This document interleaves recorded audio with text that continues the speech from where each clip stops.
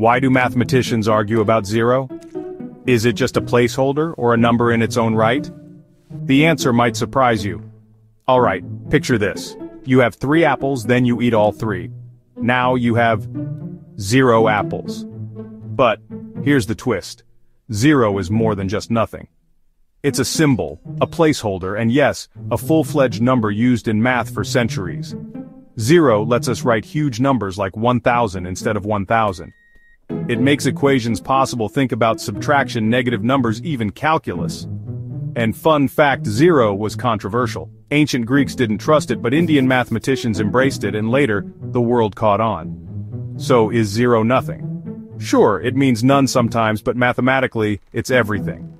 0 holds a unique spot between the positives and negatives, and math just wouldn't work without it.